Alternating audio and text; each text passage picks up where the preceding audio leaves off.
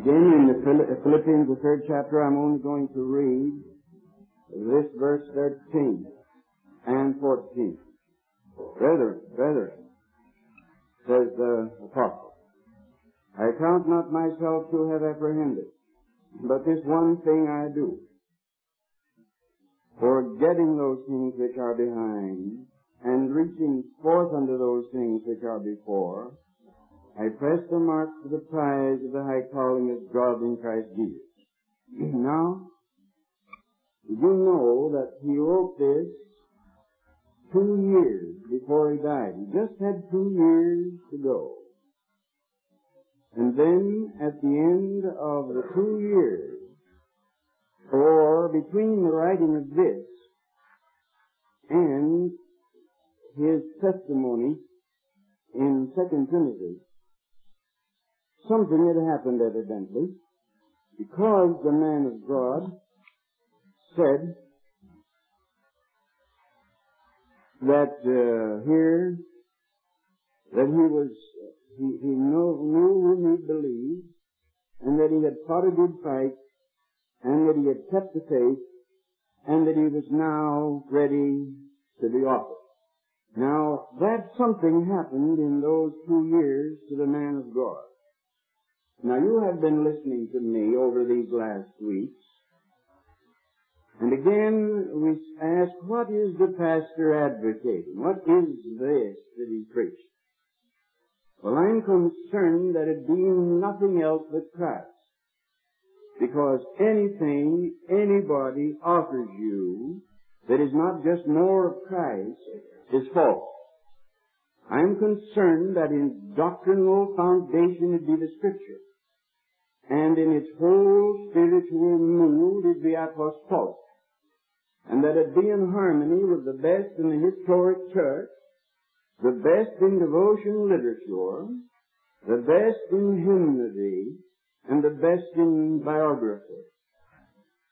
And yet, why does this preaching sound different? Why does it sound strange when compared with much so-called and true gospel preaching? Well, I want to tell you this before I enter in really to the message for the night. But I want to tell you that about a generation ago, textualism captured the gospel church. By the gospel church, I mean the fundamentalist church, the gospel church, those who believe in Christ as Savior and accept Him as such. And the scribes and the lawyers took over and set up a hierarchy in schools and Bible conferences and churches, and they all went over to it. And the rule became a rigid adherence to words. Now it so happens that I believe and have never believed anything else in my entire life, but in the plenary, that means full, verbal inspiration of the Scriptures as originally given.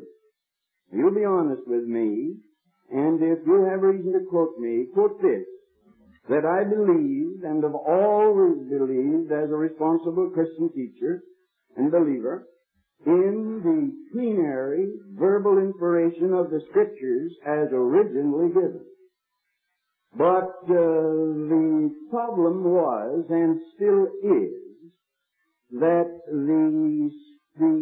by school I don't mean any particular school, I mean a school of thought, the verbal inspiration, the doctrine of verbal inspiration, rigor mortis set into it. And with the result that the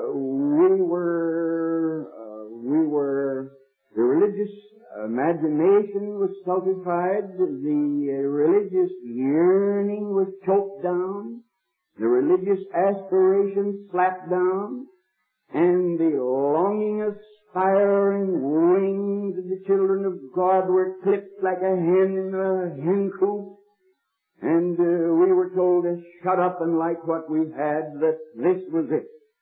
Brethren, do you know what happened to this? The result of this thing, with the language of the New Testament persisting, and the spirit of the New Testament grieved, do you know what happened? Well, I'll tell you. There came about a revolt against the scribes in two directions. The masses of evangelicals revolted without knowing they were revolting. They didn't know it. It was the gasping of a fish in a bowl where there's no oxygen. The masses revolted into religious entertainment until the gospel churches are now camping on the doorstep of the theater. And then, over against that, and on the opposite side, some of the more intelligent fundamentalists and evangelicals revolted into evangelical rationalism, which is already busy making its peace with liberalism. And the result is that we just don't hear what this that I'm speaking about.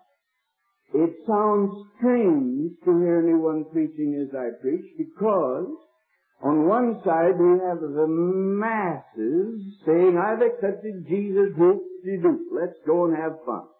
And on the other side, serious, reverent men thinking their way perilously near to the borders of liberalism. And the New Testament message, objectives and methods have been allowed to lie dormant.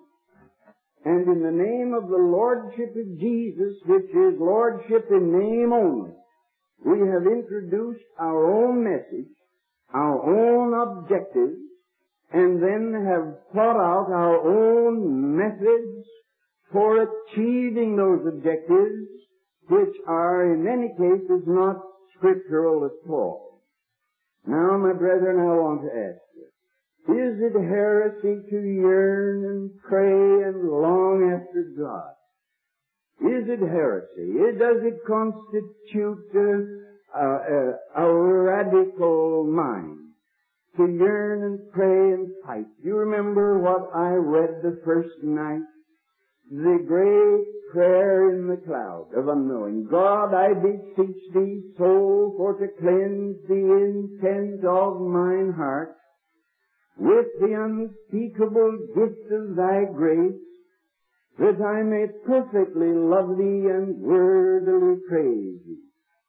To long perfectly to love God and worthily to praise Him. And to mean more than words when you say it. Mean as it costs you everything. Is that heresy? Should they put a man in jail for it? Should he be ostracized for it? In the light of our hymnody, in the light of our devotional books back to Paul, in the light of the biography of the saints? No, I think not. No, I want to read to you just a brief little thing here from from a book called the Philokalia. He starts out, he wants to help us Christians forward to know God. To do what the cloud calls being one with God, united with God. Now I want you, Bible Christians, to ask yourself the question, could I go along with this? Now this Nicephorus was a Greek Christian. That is, he was over on the Greek side. He wasn't a Protestant, and he wasn't a Roman Catholic, and he wasn't a Martoma, and he wasn't a Coptic nor a Nestor. He belonged to over on the Greek side, but he was the saint. And he wrote a little book to help people to go on with God. And he said, you who desire to capture the wondrous divine illumination of our Savior Jesus Christ, do you believe in this? And he seeks to feel the divine fire in your heart. Now here was a scholar and a saint. And he wrote it into a book in the, I think, 16th century, which is a classic, and is recognized as such. And he dared to use the word to seek to feel the divine fire in your heart and strive to sense and experience the feeling of reconciliation with God, who, in order to unearth the treasure buried in the field of your heart and to gain possession of it, have renounced everything worldly, who desire the candles of your soul to burn brightly, even now, not in the future. We have become so dispensationalistic minded that we push everything into the future. Everything into the future. But this man says, you who desire the candles of your soul to burn brightly even now. And Peter said, in this present world, and who for this purpose have renounced all this world, who wish by conscious experience, you think he was a modern psychologist, to know and to receive the kingdom of heaven existing within you. He said what I'm teaching all the time, that Christ dwells in the heart of every believer. Know ye not that Christ is in you except he be reprobate? And if a man have not the Spirit of Christ, he is none of his. And the riches of the mind lie potentially there. But we have been forbidden to believe it, or forbidden to say so. And we have been choked down, and the oxygen cut off, and our wings clipped, and our longing killed. And that's why when I say sounds different and strange, and people say, what is this new doctrine? It's no new doctrine at all. Now, my brother, I want to talk a little bit tonight about the cloud of concealment. Now, Christ has made full atonement for it. Let's start there. Christ has made full atonement. Christ has for sin atonement made what a wonderful Savior.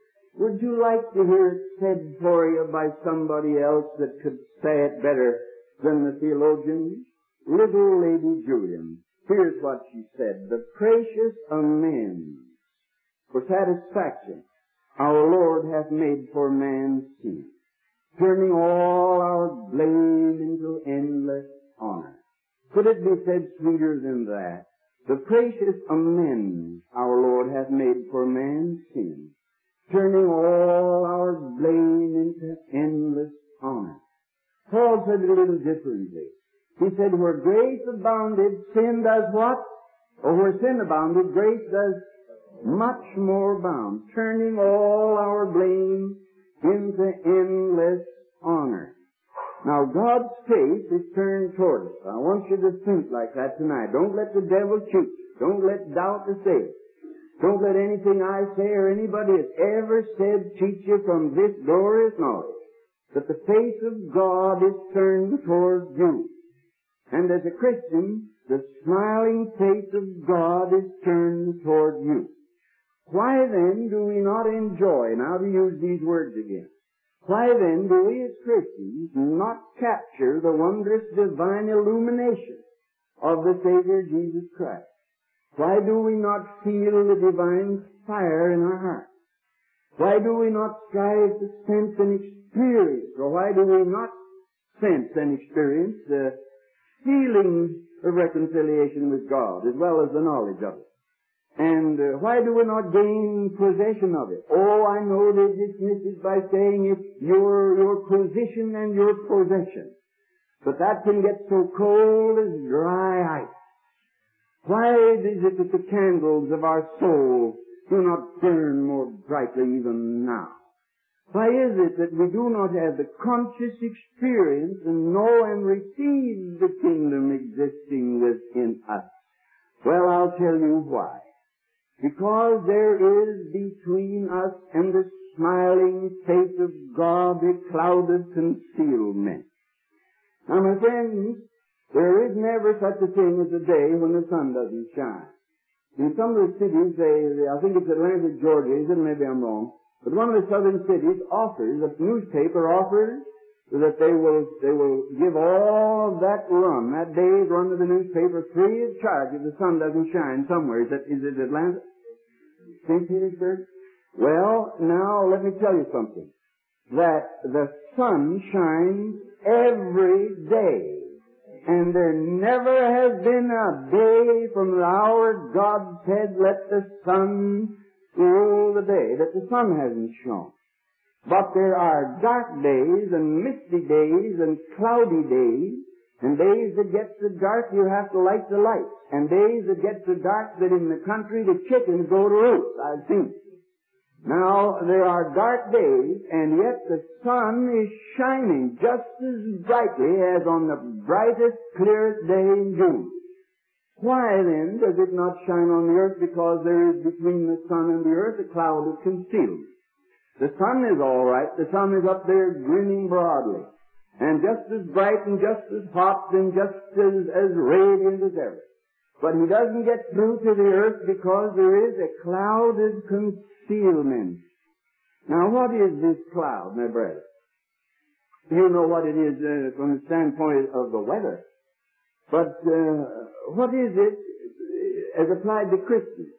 Well, why? What's the matter? Well, it's the cloud of concealment. The cloud that we allow to be over us as Christians. And what is this cloud? Atonement has been made. There's nothing to do, for it's all been done. Not a drop of blood needs to be shed. Not a spear needs to enter a holy heart. Not a tear, nor a groan, nor a drop of sweat. Not a moment in agony. Death has no more dominion over him. It is done. It is finished. It is forever done. And the face of God shines down upon us. And even upon Christians, there's that cloud, or above Christians, there's that cloud of concealment betwixt thee and thy God, as the brother says. Now, what is that cloud? Well, it's a cloud. It may be one thing, it may be many things. There is the cloud of pride, for instance. You are your Father's child, and heaven is your home.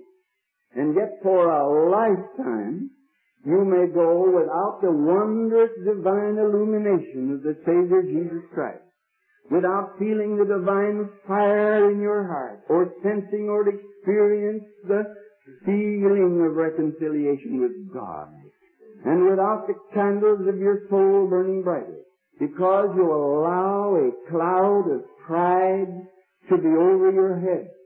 And the devil says, well, God hates you. God turned his back. The devil lies.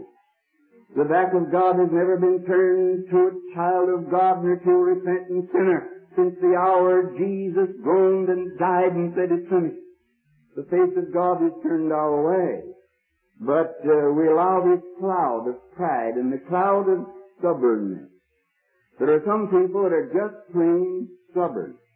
They will not bend, they will not yield, neither to man or God, or to anybody, except the law and death.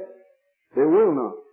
And so this cloud of stubbornness, God complained about Israel. He said, your neck is brass, and your forehead is hard. And he couldn't get them to yield. And then there is the cloud of self-will. Now, self-will is a very religious thing. And it may become religious and get converted and enter right with you into the church when you join, and with you in the chamber when you pray. Yet it's self-will, and self-will, you'll note, is good-natured only when it's getting its own way. And it's grouchy and ill-tempered when it is cross. Now you think about that. Is your surrender to God sufficient so that you can be spiritual even when you're cross? And then there's ambition. And you know there's even religious ambition. There are people that are religiously ambitious for something perhaps that isn't in the will of God, or that's for self-aggrandizement. And the result is that it's a cloud above them, between them and their God. Now, there's a little proverb, and in the Knox translation it reads like this. It rather amuses me, because it's so true, and it's such a perfect picture of the human heart. He says, tripped, T-R-I-P-P-E-D, tripped by his own folly, a man eats his heart out, finding fault even with God. And you find Christians like that, tripped by their own folly. They eat their heart out, finding fault even with God, having what God calls a controversy with me. And then, everything I claim for myself. Now this is the one thing I've been preaching, I suppose it's hard to grasp. That I've got to give up everything. That this pastorate I have here must go on the block. And I must be ready at any moment to give it up and let it right away on any sermon I preach or any position I take. I dare not stick to it. My job as editor of the weekly, my position in the religious world, everything has to be on the block and ready to go. If I own it, it is a cloud over my head. And it becomes a cloud of obscurity that nothing will penetrate. And people try to pray through it. But you can't pray through it, nothing can penetrate it. You try to fast through it. There are people that fast for days out of nothing but stubbornness.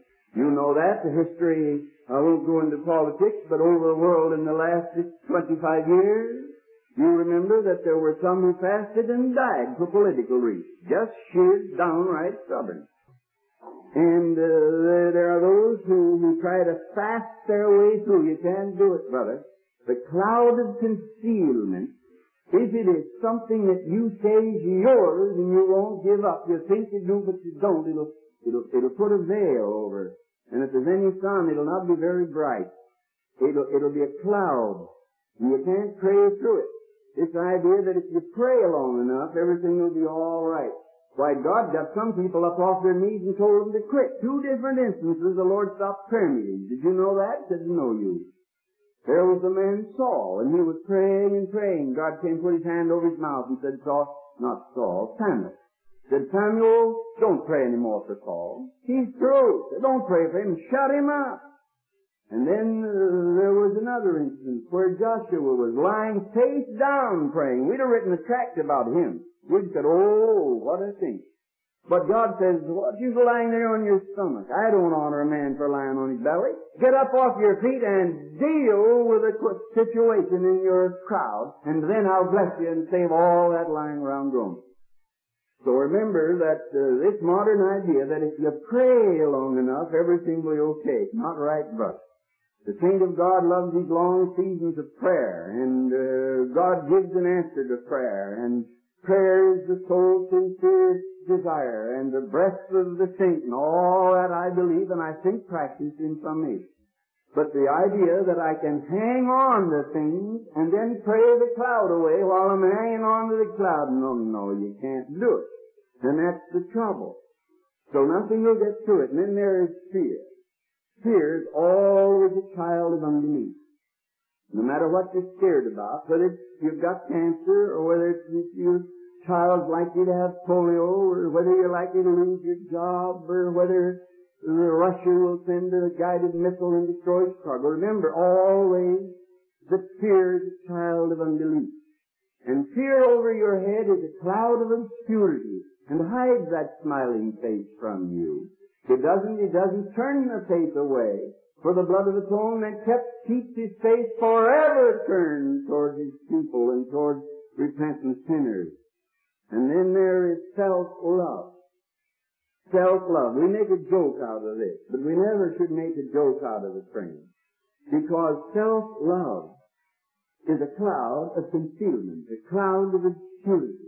And even the Christian who has offered himself to Christ and has believed and is converted, that Christian can keep a cloud of concealment over him simply by loving himself.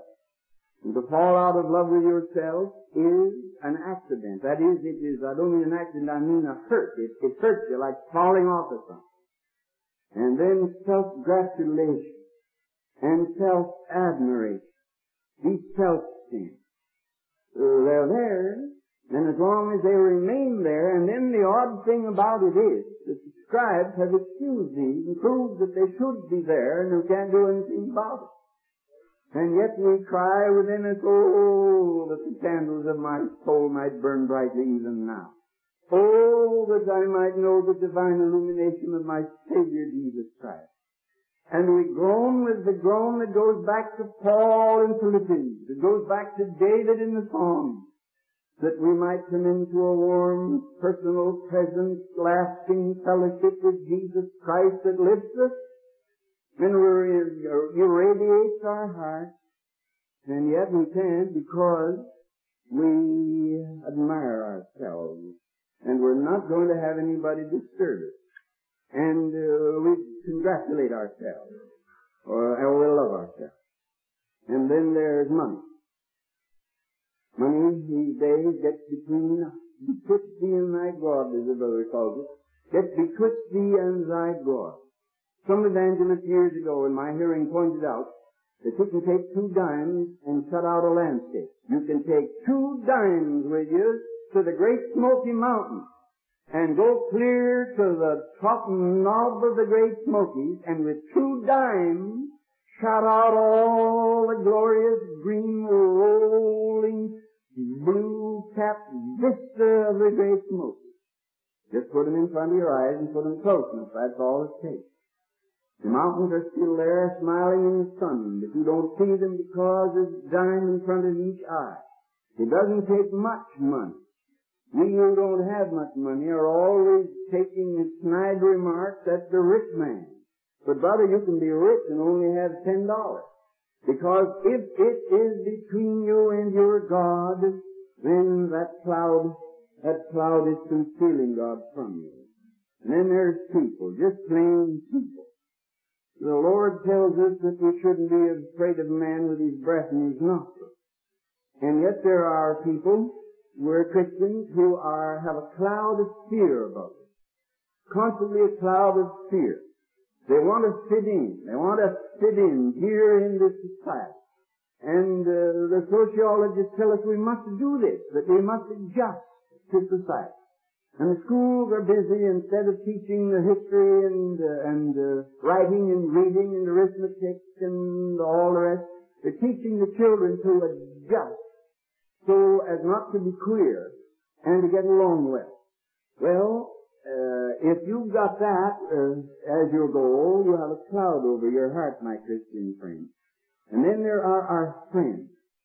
And then there's the position we hold, whatever it may be. And then there's the loved ones. And this is the tenderest and perhaps the hardest. But that's all got to go. You say, then what do I do with it? If this cloud is over my head as a cloud of concealment, then my Father's smiling at me and I can't see his face, what shall I do? Well, the old brother suggests, and I borrow it and suggest to you as a beautiful illustration, he calls it a cloud of forgetting. He said, put this cloud that's above you under your feet as a cloud of forgetting. And Paul said exactly the same thing. Forgetting those things which are behind and reaching forth under those things which are before. You see, the things which were behind Paul were clouds. And if they'd been in front of him, they'd have shut out God, but he put them behind him. His defeat, his mistake, his blunders, his errors, his wrongs, the times he'd fallen on his face, and the time the Lord had to rebuke him for his pride, and all this, he put them behind him, and under his feet is a cloud of forgetting. And the old man of God says, put them under you, and have them not betwixt thee and thy God.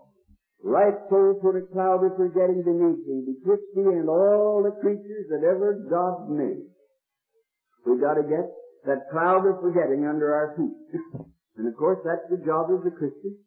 And that's why I'm preaching like this.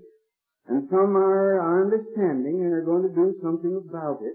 Others are not. Others have come up to Kadesh Barnea once a week for years and have turned back into the wilderness and wonder why there's sand in their shoes. It's because you would not go on to Kadesh Barnea. Right so put a cloud of forgetting beneath thee. And all this that had been a cloud of concealment now becomes a cloud of forgetting. Now the face of God, I repeat, is smiling still, and not all the cloud I mentioned, and not all the cloud the devil can blow up there. And the devil can blow up a storm and put it between you or betwixt you and the face of your God experientially. But remember that God is waiting within the veil, or to change the figure, He's waiting for you to move up. I remember getting on a plane at LaGuardia Field in New York some years ago. It was about, I would say, 3 o'clock in the afternoon. And the smiling, relaxed, friendly pilot came out and made a little speech. He knew that old duckers like me would worry about it because it was raining. Miserable day, like we get here sometimes. Just plain miserable. And he said, now, we are leaving in a moment. And he said, the situation is this, friend. In 15 minutes, we'll be in the sunlight. In 15 minutes, we'll be in the sunlight. And he says the weather report shows that it will be clear from here to Chicago. And sure enough, it was. He had experience about it. And so we got into that plane, almost feeling our way there through the smog and the mist. And in 15 minutes, we put the cloud under our feet. And the bright shining sun above. And as we rose, even the cloud became white beneath us. You who've flown a lot have had the experience of seeing that gray billows of whipped cream that are underneath you, white as whipped eggs. And when you were underneath them and looked up, they were a misty, miserable, smoggy thing that shut out the sun. But in 15 minutes, you put them under your feet. And oh, brother, is it nice to take off in the smoke and rain and fly all the way 900 miles in the sun. Now, that's what I mean. You're going to have to put this under your feet. You're going to have to get busy about it and do something about this. And more than sit and take in some more. You're going to have to work on yourself. And yet I wonder if you are. I wonder if I'm not contradicting myself. For he says he will thou do but look on him and let him work. I wonder if it isn't better, more accurate to say that if you'll consent to put the clouds under you, he'll put the clouds under you. What does a man do in an airplane? Now I, being of the nervous type, I help the pilot. I keep balancing the thing as we turn. Now really, I do. But what help am I giving to the pilot? That great big good-natured fellow sitting up there dreaming, what does he care about a little fellow weighing 159 in the summer, a little less in the winter? What can I do to that great big four-cylinder, four-engine monster? Not at all, but I help him the best I can. But he gets up there into the sunshine. Look on him and let him alone. That's all. But you've got to be willing that cloud get under your feet. I know a lot of people that'll never go up. A lot of them. Oh, they have every excuse in the wide world. They're just not going up. They'd rather stay right down here in the smog. And they do. The sun shines brightly, and they think the sun isn't shining when it is. Now, put it under you, my friend. Put it under you. What is it? Well, I've said money, people, friends, position, loved ones, fear, all that I claim and call my own, ambition, pride, stubbornness, self-will, and anything else the Holy Ghost may point to in your life. Only you know what it is. He is a jealous rival, and he's a jealous lover, and he suffereth no rival. And whatever rival there is a cloud between thee and thy God. Now, I don't say that you're not going to him. I do not say that you're not justified. I say that this we've talked about, this wondrous divine illumination, this ability perfectly to love him and wear the elusive Savior, that has been choked out and smitten down and trod out of for a generation. This we lack, and we lack it because We will not put under our feet the cloud of the Spirit. We let it rise between us and our God. My brethren, if you will put it underneath you, why, you will find that it hides all the past and all that bothers you, and that shames you and worries you and grieves you. It's down there and it's out and it's gone, and there's nothing but the clear sky above. But if you have put the cloud under you, then you will thou do but look on him and let him alone. Simpson wrote a song that nobody ever sings anymore, for two or three reasons. One is the tune's bad. The second is nobody experiences it much. It is, I take the hand of love divine, I count each precious promise mine, with this eternal countersign, I take thee undertake. I take thee, blessed God, I give myself to thee, and thou, according to thy word, dost undertake for me. Christ doesn't have to die again. No cross needs ever to be erected again. No value needs to be added to the atonement. The face of God smiles on his people, but the clouds hide him. Your cloud, my cloud. But you say that's true of sinners, that's true of backsliders, but that couldn't be true of good gospel people. It is true of the masses of the people. And because that cloud has been above them, and because they've been taught they can't rise, they've rushed to get a little heartbeat from the theater, rushed to get a little bit of warmth of feeling from hillbilly ballad singing, religious songs, and theatrics, and all the rest. I don't blame them. They've been cheated, and the liars have wronged them, as in the days of Jesus. Jesus walked among men in that day with his eyes bright and his vision keen. And he said to them, whatever they tell you, do, because they're theologically right, but don't be lacking. And they said, we'll kill that man, and they did kill that man. But he rose the third day and sent down the Holy Ghost into the world, and he's mine and yours, our sweet possession. And don't you let anybody tell you how much you can have of it.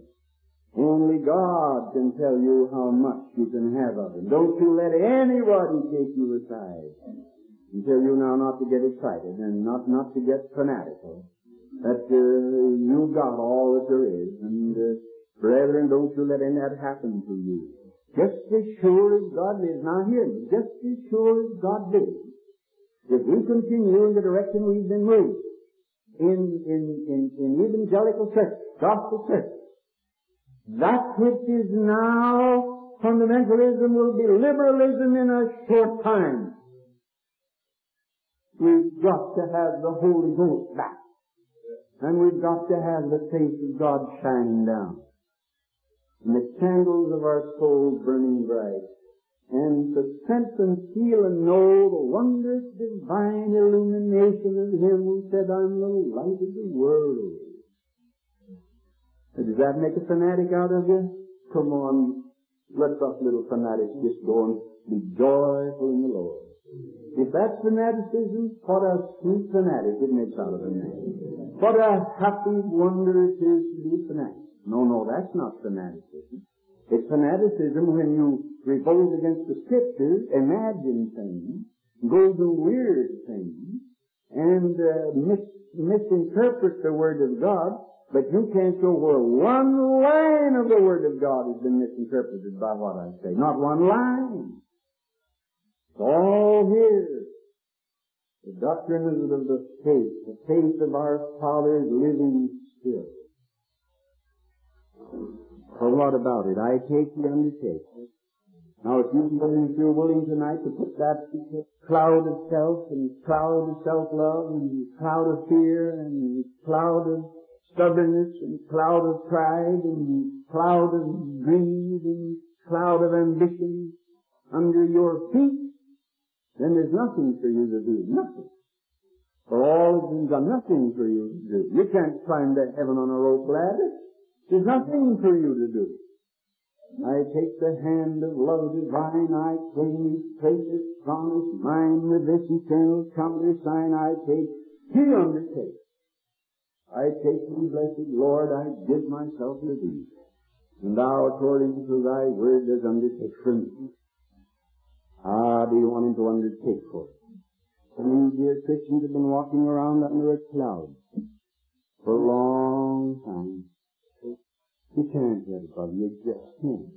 Because you tried to pray your way above it. You tried to believe your way above it. But it doesn't work that way. You've got to put it under your feet. And rise above it. And put all these things betwixt thee and all the creatures God ever made. And look away into the sunlight. And then you relax, for there's nothing you can do. What can a man do? He can't fill himself with the Holy Ghost. He can't cleanse his own heart. You can't crucify you. You can't. God has to do it. You do it. You wait to do it. And you wait optimistic and friendly and on your side, wanting to help you, willing to do it, anxious to do it. If we could use the word anxious, it's touch and go. But we sit back and we're discouraged and we're blue. And we've been to so many altars and we've read so many books, and we're all confused. And still the sun shines and still the cloud hovers. And still God's poor people won't crowd it under their feet. Into the sunshine in 15 minutes, said the boy. Into the sunshine in 15 minutes, says the man of God tonight. If they put it all under your feet. Dare to put it under your feet. And look away to the Lord Jesus. Not trying to tell Him what to do nor how to do it, but look on Him and let Him work. And over the next hours and days and weeks, you will move upward into a place of spiritual restfulness and power such as you never knew before. And you'll have a marvelous deliverance from bondage, a marvelous freedom.